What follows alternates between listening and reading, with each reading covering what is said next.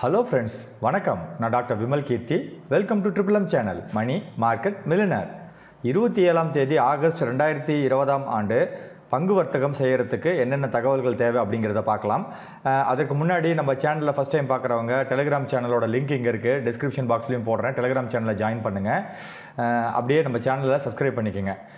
இப்போது நேரடியாக தகவல்களுக்கு போகலாம்.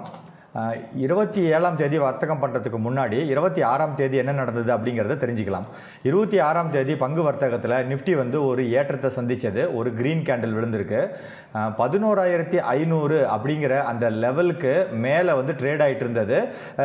பங்கு வர்த்தகம் நடக்கும் பொழுது பார்த்திங்க அப்படின்னா ஓப்பன் ஆகும் பொழுது 11,512 ஓப்பன் ஆகிட்டு அதிகபட்சமாக 11,561 வரைக்கும் போச்சு. அதே மாதிரி கீழே பார்த்திங்கன்னா 11,462 வரைக்கும் கீழே இறங்கி வந்துட்டு மறுபடி க்ளோஸ் ஆகும் பொழுது 11,551. அதாவது இந்த நிஃப்டியோட இந்த ரெசிஸ்டன்ஸ் லெவல் 11,500 அப்படிங்கிறதுக்கு மேலே ஒரு 50 புள்ளிகள் க்ளோஸ் ஆகிருக்கு. இது ஒரு நல்ல ஏற்றத்துக்கு உண்டான அறிகுறி. இங்கே பார்த்தீங்கன்னா கடந்த ஒரு 4 நாட்களாகவே பார்த்தீங்கன்னா நிஃப்டி வந்து ஒரு ஏற்றத்தில் தான் இருக்குது. இது வரக்கூடிய நாட்கள்லையும் தொடர்றதுக்கு உண்டான வாய்ப்பு இருக்குது. நல்ல பாசிட்டிவ் நியூஸஸ் எல்லாம் நிறைய வந்துட்டு இருக்கு. பார்த்து கவனமாக ட்ரேட் பண்ணுங்கள். அதே மாதிரி இன்னைக்கு இந்த 26ஆம் தேதி 5 மினிட்ஸ் சார்ட் என்ன நடந்ததுன்னு சொல்லி பார்க்கலாம். 26ஆம் தேதி 5 மினிட்ஸ் சார்ட் பார்க்கறதுக்கு முன்னாடி அதற்கு முந்தைய தேதி 25ஆம் தேதியினுடைய ப்ரீவியஸ் ஹை வந்து இந்த இடத்துல இருக்குது. அதே மாதிரி ப்ரீவியஸ் லோ வந்து இந்த இடத்துல இருக்குது. அப்போது 26ஆம் தேதி வர்த்தகம் ஆரம்பிக்கும் பொழுது பார்த்திங்கன்னா கரெக்டாக ஒரு ரெட் கேண்டில் ஆரம்பித்தது. அதுக்கப்புறம் மார்க்கெட் கொஞ்சம் கீழே இறங்கி வந்தாலும் டைம் ஆக ஆக ஏஷியன் மார்க்கெட்ஸ் எல்லாம் நல்ல நியூஸ் வெளியில் வந்ததால் ஒரு அப் ட்ரெண்டில் போயிட்டு இந்த ப்ரீவியஸ் டே ஹையை பார்த்தீங்கன்னா இந்த பெரிய க்ரீன் கேண்டில் பிரேக் பண்ணுது. அப்போது அங்கேருந்து பார்த்தீங்கன்னா இந்த ப்ரைஸ் ஆக்ஷன் ட்ரேடர்ஸ்லாம் என்ன பண்ணுவாங்க, இந்த லெவல்ஸ் வச்சு தான் ட்ரேட் பண்ணுவாங்க. அப்போது இந்த நல்ல ஒரு க்ரீன் கேண்டில் வந்து ப்ரீவியஸ் டே ஹையை பிரேக் பண்ணிச்சு. உடனே இந்த இடத்துல என்ன பண்ணுவாங்க வந்து இவங்க வந்து பை ஆர்டரோ இல்லை ஒரு கால் ஆப்ஷனோ எடுத்து ப்ராஃபிட் புக் பண்ணுறதுக்கு ட்ரை பண்ணுவாங்க. இப்போது நிஃப்டி வந்து ஒரு அப் ட்ரெண்டில் இருக்கிறதால வரக்கூடிய நாட்கள்லேயும் கண்டிப்பாக மேலே போகிறதுக்கு உண்டான வாய்ப்பு இருக்குது. பேங்க் நிஃப்டி எடுத்துக்கிட்டிங்க அப்படின்னா ரொம்ப நாளாகவே சைட்வேஸில் போயிட்டு இருந்தது. ஒரு அப் இருக்கும், அதுக்கப்புறம் ஏதாவது ஒரு பேட் நியூஸ் வந்து டவுன் ஆகும், அப்புறம் அப் டவுன்னு போயிட்டு இருந்தது. ஒரு எம் பேட்டர்ன் போட்டிருந்தது. இப்போது இந்த ரீசெண்டாக இந்த ஒரு 10 நாளாக பார்த்தீங்கன்னா கொஞ்சம் ஒரு ஏற்றத்தில் அப்படியே பொறுமையாக ஏறிட்டு இருந்தது. இன்றைக்கி மார்க்கெட்டில் அதனுடைய ப்ரீவியஸ் ரெசிஸ்டன்ஸ் லெவல், இதுதான் அதனுடைய ப்ரீவியஸ் ரெசிஸ்டன்ஸ் லெவல், அதே ரேஞ்சில் தான் ரொம்ப நாளாக ட்ரேட் ஆகிட்டு இருந்தது. இன்றைக்கி அதை பிரேக் பண்ணி ஒரு க்ரீன் கேண்டில் விழுந்திருக்கு பாருங்கள். இப்போது இந்த க்ரீன் கேண்டில் இங்கே விழுந்திருக்கிறதால நாளைக்கு மார்க்கெட்டில் பேங்க் ஸ்டாக்ஸ்லாம் இன்றைக்கே ரேலி ஆச்சு. நாளைக்கும் ஒரு நல்ல ஏற்றத்தில் போகிறதுக்கு உண்டான வாய்ப்பு இருக்குது. கவனித்து ட்ரேட் பண்ணுங்கள். பேங்க் நிஃப்டிலையும் ஃபியூச்சர்ஸில் ட்ரேட் பண்ணுறவங்களுக்கு இன்றைக்கி ஒரு நல்ல ப்ராஃபிட் கிடைச்சது. இது தொடர்றதுக்கு உண்டான வாய்ப்பும் நிறையவே இருக்குது. குளோபல் மார்க்கெட்ஸ் எல்லாம் பார்க்கலாம். 25ஆம் தேதி நாஸ்டாக் வந்து ஒரு ரொம்ப ஏற்றமும் இல்லாமல் ரொம்ப இறக்கமும் இல்லாமல் 0.76 அப்பில் முடிஞ்சது. யூரோப்பியன் மார்க்கெட்ஸும் ஃப்ளாட்டு, 2 மார்க்கெட் அப்பு, ஒரு மார்க்கெட் டவுனில் முடிஞ்சது. இன்றைக்கி ஏஷியன் மார்க்கெட்ஸ் எல்லாம் எப்படி இருந்ததுன்னு பார்த்தீங்கன்னா SGX நிஃப்டி ஒரு பெரிய ஏற்றமே இல்லாமல் வெறும் 2 புள்ளிகள் மட்டும் உயர்ந்து முடிஞ்சது. அதே மாதிரி ஏஷியன் மார்க்கெட்ஸ் பெரும்பாலும் எல்லாமே பாசிட்டிவில் இருந்தது, ஒரு 3 மார்க்கெட்டை தவிர. அதனால் இந்தியன் மார்க்கெட்ஸ்க்கு ஒரு பெரிய நெகட்டிவ் நியூஸ் இல்லாததால் நாமளும் ஓரளவு கிரீன்லேயே வர்த்தகமானோம். நியூஸ் எல்லாம் என்னன்னு சொல்லி பார்க்கலாம். மார்க்கெட் ஹைலைட், இன்றைக்கி சென்செக்ஸ் முடியும் பொழுது 230 புள்ளிகளும் நிஃப்டி 71 புள்ளிகளும் உயர்ந்து முடிஞ்சது. 2 வீலர் ஸ்டாக்ஸ் எல்லாம் இப்போ வந்து லாக்டவுன் முடிஞ்சு மறுபடியும் நிறைய ஓப்பனிங் எல்லாமே பண்ணிட்டு வர்றதால 2 வீலருக்கு ஒரு டிமாண்ட் ஏற்பட்டிருக்கு.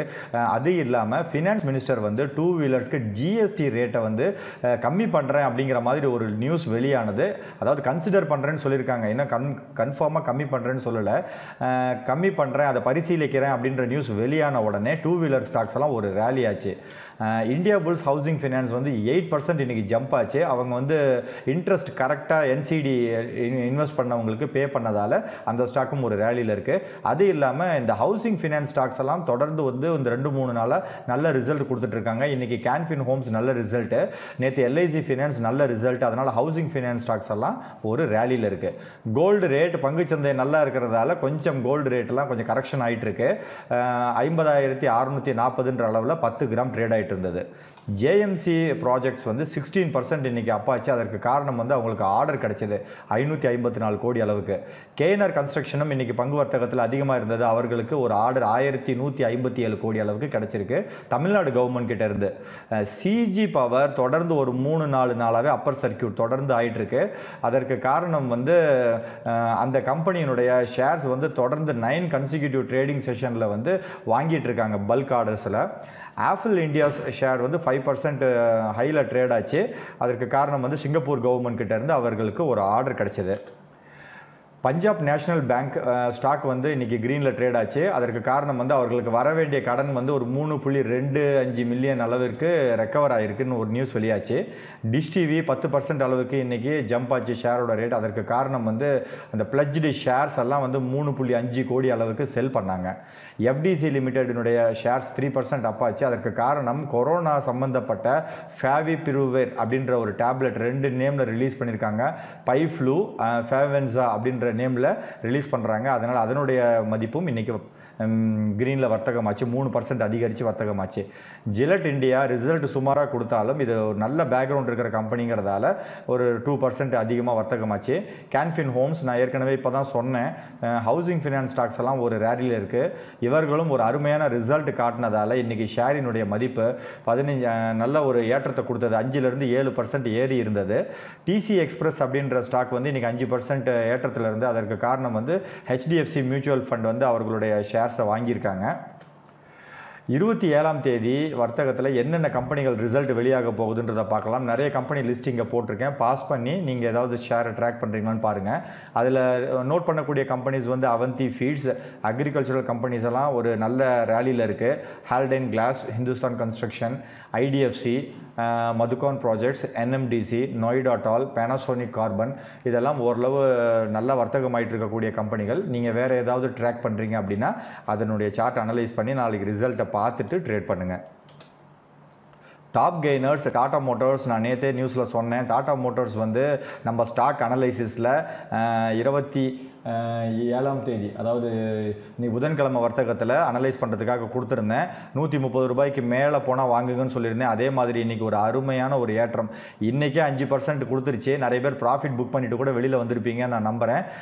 140ன்றது வந்து டார்கெட் லெவலாக இருந்தது. 138 ரூபாய் வரைக்கும் போனது.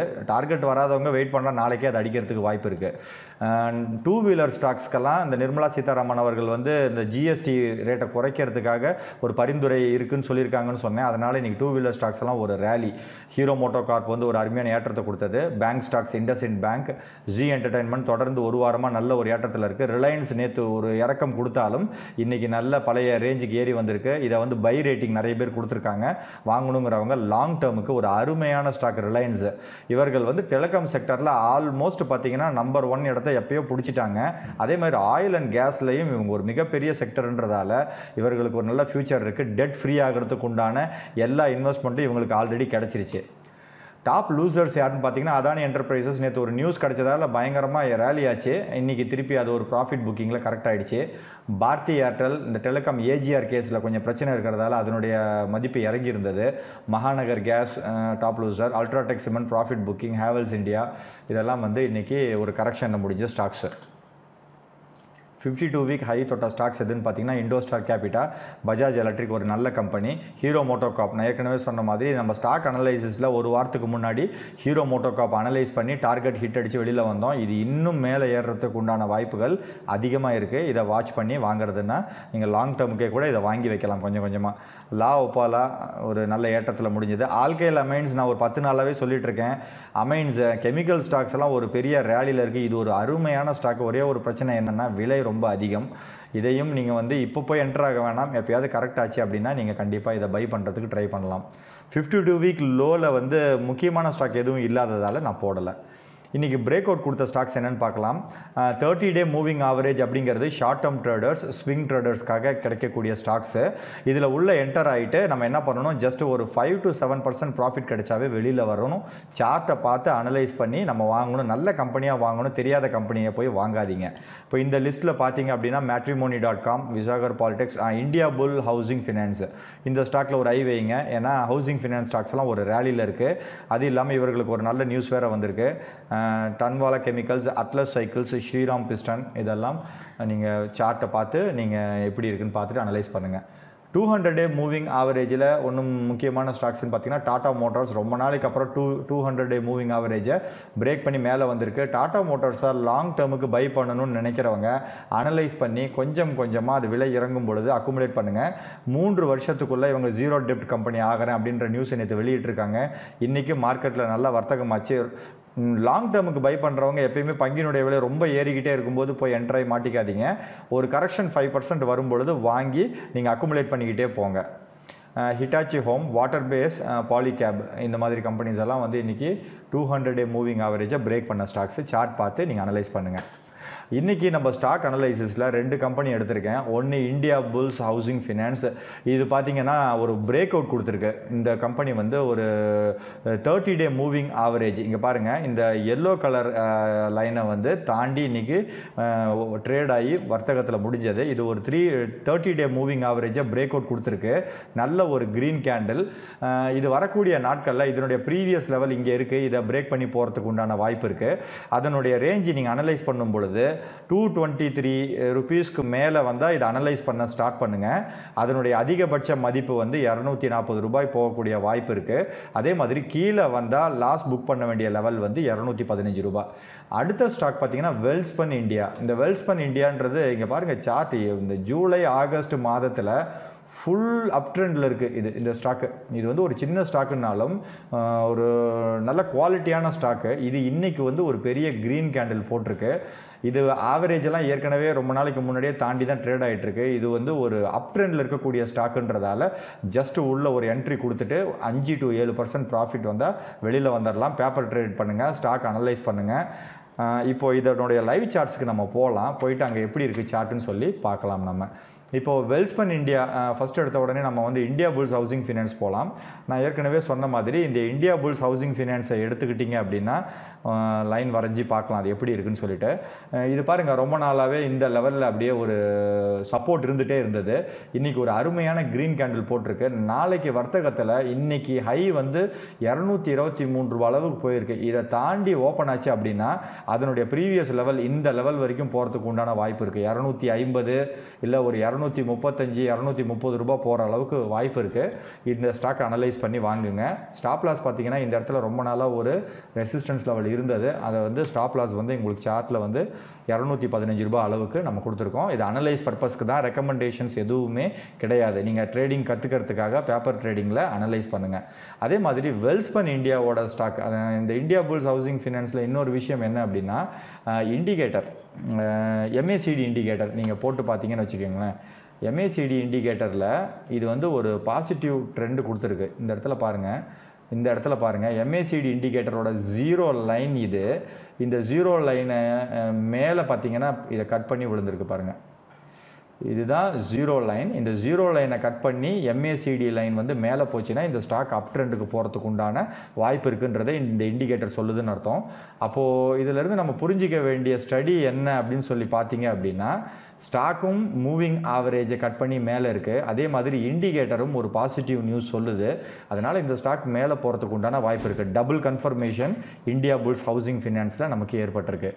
அதே மாதிரி வெல்ஸ்பன் இந்தியா வந்து இதனுடைய சார்ட் பார்த்திங்கன்னா தொடர்ந்து ஒரு ஜூலை மாதம் நடுவில் இருந்து ஒரு ஏற ஆரம்பித்தது தொடர்ந்து ஒரு ஏற்றத்தில் இருக்குது பாருங்கள். ஒரு பெரிய ஸ்லோப், ஒரு ட்ரெண்ட் லைனே இந்த இடத்துல வரைய முடியாது. ஆல்மோஸ்ட் இது ஒரு ஸ்ட்ரெயிட் லைன் மாதிரி இப்படி போகும். இது கொஞ்சம் இந்த ஒரு வாரமாக ஒரு சைடு வேஸில் போயிட்டு இருந்தது. இந்த சைடு வேஸ்லேருந்து பார்த்திங்கன்னா இன்றைக்கி ஒரு நல்ல ஒரு க்ரீன் கேண்டில், ஒரு அருமையான க்ரீன் கேண்டில். அதுவும் பார்த்திங்கன்னா இதனுடைய ப்ரீவியஸ் ஹை இந்த இடத்துல இருக்குது. அந்த இடத்துலையே இன்றைக்கி வர்த்தகத்தில் முடிஞ்சிருக்கு. இப்போ அது வந்து ஒரு பாசிட்டிவ் இந்த ஸ்டாக்குக்கு. பாருங்கள், இந்த லெவல் இங்கேயே முடிஞ்சிருக்கு. அப்போ இது நாளைக்கு பிரேக் பண்ணி ஓப்பன் ஆச்சு அப்படின்னா மறுபடியும் இதனுடைய பழைய லெவலெல்லாம் பார்த்தீங்கன்னா பாருங்கள், இந்த லெவல், இந்த இடத்துல இந்த லெவல் வரைக்கும் போக வாய்ப்பு இருக்குது. அதையும் பிரேக் பண்ணிச்சுன்னா இந்த லெவல். அப்போது இதுக்கு நல்லா மேலே மூவ் ஆகிறதுக்கு நிறைய கேப் இருக்குது. இந்த ஸ்டாக்கும் வாட்ச் பண்ணி வாங்குங்க. அனலைஸ் பண்ணுங்கள். பண்ணி உங்களுக்கு இது பிடிச்சிருந்தால் மட்டுமே நீங்கள் வாங்குங்க. அதனுடைய ரேஞ்சு பார்த்தீங்கன்னா வெல்ஸ்பன் இந்தியா 53 ரூபாய்க்கு மேலே இருந்தால் மட்டும் இதை அனலைஸ் பண்ணலாம். இதனுடைய அதிகபட்ச மதிப்பு 60 ரூபாய் வரைக்கும் போக வாய்ப்பு இருக்குது. அதே மாதிரி லாஸ் வந்து 50 rupees வரைக்கும் கீழே போகும், வெளியில் வந்துடலாம். இப்போ இந்த 2 ஸ்டாக்கு நாளைக்கு ஸ்டாக் அனலைசிஸ் பண்ணுங்கள். நம்ம ஸ்டாக் அனலைசிஸில் நிறைய ஸ்டாக்ஸை நம்ம வந்து அனலைஸ் பண்ணிட்டு வரோம். 26ஆம் தேதி அனலைசிஸ்க்கு 2 பங்குகள் கொடுத்துருந்தேன். Tata Motors, Adani case. இது வந்து டாடா மோட்டார்ஸ் 130 ரூபாய்க்கு மேலே போனால் பார்த்து அனலைஸ் பண்ணுங்கன்னு சொல்லியிருந்தேன். இன்றைக்கி 130 தாண்டி இன்றைக்கே 5 to 7% ப்ராஃபிட் லெவல் நான் சொன்னேன் இல்லைங்களா, அதை வந்து தாண்டிடுச்சு. அப்போ நிறைய பேர் இன்றைக்கி ப்ராஃபிட் இதை அனலைஸ் பண்ணி வாங்கி புக் பண்ணியிருந்தீங்கன்னா ரொம்ப ஹாப்பி. அப்படி வாங்காதவர்கள் கூட இதை வந்து நாளைக்கு 138 ரூபாய்க்கு மேலே இப்போ இருக்குது, 140 நாளைக்கு போகிறதுக்கு உண்டான வாய்ப்பு இருக்குது பாருங்கள். ஆனால் இப்போ போய் என்ட்ரு ஆகக்கூடாது. அதானி கேஸும் அதே மாதிரி 185 ரூபான்ற லெவல் சொல்லியிருந்தேன். அதை தாண்டி இன்றைக்கி காலையிலேயே பார்த்தீங்கன்னா 196 ரூபா வரைக்கும் போச்சு. அதுவும் 5% தாண்டிடுச்சு. இன்றைக்கே ப்ராஃபிட் புக் பண்ணிவிட்டு வெளியில் நிறைய பேர் வந்திருப்பீங்க. அப்படி இல்லாதவர்கள் மறுபடியும் இப்போ இறங்கி 185லே இருக்குது. நாளைக்கு புதுசாக யாரும் என்டர் ஆகாதீங்க. வாங்கினவங்க அப்படியே வெயிட் பண்ணி பாருங்கள். இது 200 மறுபடி போகும். அப்படி இல்லைன்னா 5% வந்துச்சுனாவே நீங்கள் ஸ்விங் ட்ரேடிங்கில் எப்பயுமே ப்ராஃபிட் புக் பண்ணி வெளியில் வந்துடணும். அப்போ தான் அடுத்த ஸ்டாக்கில் நம்ம காசு ரொட்டேட் பண்ண முடியும். போனஸ் கொடுக்குற ஸ்டாக்ஸ் புதுசாக எதுவுமே கிடையாது. பாம்பே சூப்பர் 27ஆம் தேதி, மற்றதெல்லாம் வந்து பார்த்திங்கன்னா MGEL, மற்றதெல்லாம் சொல்லிக்கிட்டே இருக்கக்கூடிய ஸ்டாக்ஸ் தான். நீங்கள் பாஸ் பண்ணி வாட்ச் பண்ணுங்கள். ஸ்பிளிட்டு ஒன்றும் பெரிய கம்பெனி கிடையாது. மோர்கனைட் இந்தியா, லவ்ரஸ் லேப் வந்து நல்ல கம்பெனி, பட் டைம் இருக்குது, அடுத்த மாதம் வரைக்கும் பார்த்து அதை பர்ச்சேஸ் பண்ணுங்கள். டிவிடெண்ட் 27ஆம் தேதி டிவிடெண்ட் கொடுக்கக்கூடிய கம்பெனிகள் 27ஆம் தேதி வாங்கினீங்கன்னா உங்களுக்கு டிவிடெண்ட் கிடைக்காது. எதுக்காக போட்டிருக்கோன்னா, இந்த கம்பெனி நாளைக்கு ஓப்பன் ஆகும் பொழுது அந்த டிவிடெண்ட் தொகையை கழித்து கம்மியாக ட்ரேட் ஆகும். அதை பார்த்துட்டு நீங்கள் ட்ரேட் பண்ணுங்கள். நீங்கள் டிவிடெண்ட்காக வாங்குறதா இருந்தால் 28 மற்றும் 31ஆம் தேதிக்கு உண்டான ஸ்டாக்ஸ் இங்கே போட்டிருக்கேன். இந்த ஸ்டாக்ஸை நீங்கள் வாங்கினீங்கன்னா உங்களுக்கு டிவிடெண்ட் கிடைக்கும். இதில் முக்கியமான கம்பெனி என்ன இருக்குதுன்னு பார்த்தீங்கன்னா, அபாட் இந்தியா இருக்குது, கேர் ரேட்டிங்ஸ் இருக்குது, பனாமா பெட்ரோல் இருக்குது, வினைல் கெமிக்கல்ஸ் இருக்குது. இதெல்லாம் ஒரு தரமான கம்பெனிகள். பார்த்துட்டு பாருங்கள். டிவிடெண்ட்காக எப்பயுமே ஒரு கம்பெனியை வாங்காதீங்க. அந்த கம்பெனியோட பர்ஃபார்மன்ஸ் எப்படி இருக்குன்னு பாருங்கள். ஏன்னா டிவிடெண்ட்காக இப்போ வாங்கினீங்க அப்படின்னா டிவிடெண்ட் கொடுக்குற அன்றைக்கி அதே மதிப்பில் பங்கோட விலை இறங்கிடும். அதை பார்த்து கவனித்து அனலைஸ் பண்ணி வாங்குங்க. இந்த வீடியோ இந்த யூடியூப் சேனலில் பார்த்தீங்கன்னா ஒரு ஸ்டடி பர்பஸ்க்காக ஓப்பன் பண்ணது தான். இது எனக்கு தெரிஞ்ச விஷயங்களை உங்கள்கிட்ட என் நாலேஜ் எல்லாம் ஷேர் பண்ணுறேன். இதிலேருந்து நீங்கள் நிறைய விஷயத்தை லேர்ன் பண்ணிக்கோங்க. உங்களுக்கு ஏற்படக்கூடிய கேள்விகளை கமெண்ட் பாக்ஸில் போடுங்க. இதில் எந்த ரெக்கமெண்டேஷன்ஸும் கிடையாது. உங்களுடைய ஓன் ரிஸ்க் நீங்கள் அனலைஸ் பண்ணி உங்களுக்கு பிடிச்சிருந்தால் மட்டும் வாங்குங்க. ரெக்கமெண்ட் பண்ணி டிப்ஸை நோக்கி யார் கொடுத்தாலும் வாங்காதீங்க. இதுதான் என்னுடைய அட்வைஸ். இந்த வீடியோ உங்களுக்கு பிடிச்சிருந்தா வீடியோவை லைக் பண்ணுங்கள். நம்ம சேனலை சப்ஸ்கிரைப் பண்ணலைன்னா சேனலை சப்ஸ்கிரைப் பண்ணுங்கள். இந்த வீடியோ உங்களுக்கு தெரிஞ்ச எல்லா ஃப்ரெண்ட்ஸ்க்கும் ஷேர் பண்ணுங்கள். டெலிகிராம் சேனலில் சப்ஸ்கிரைப் பண்ணாதவங்க டெலிகிராம் சேனலில் சப்ஸ்கிரைப் பண்ணிக்கோங்க. லிங்க் இங்கே இருக்குது, டெஸ்கிரிப்ஷன் பாக்ஸ்லேயும் போடுறேன்.